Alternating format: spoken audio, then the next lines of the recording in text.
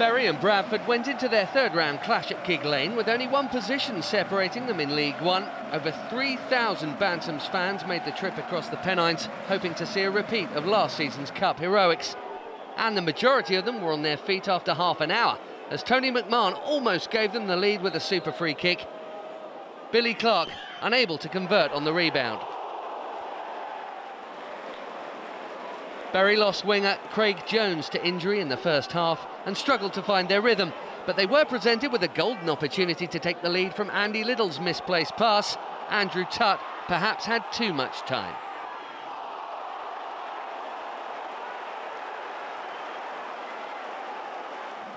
Soon after the restart, it was Bradford's turn to waste a glorious opening.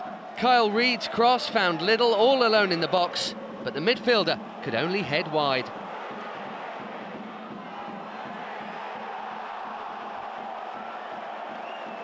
There was no lack of endeavour on the pitch in what Bury boss David Flitcroft called an entertaining encounter. He'd have been a lot happier had last season's Player of the Year Danny Mayer found a finishing touch to Leon Clark's cross there. The opportunities kept on coming, and right at the end Bradford came closest to nicking it. McMahon's shot from the edge of the area almost turned into the perfect cross for James Hansen, but he couldn't convert as last season's quarter-finalists were left frustrated. It'll be a replay at Valley Parade to settle this time.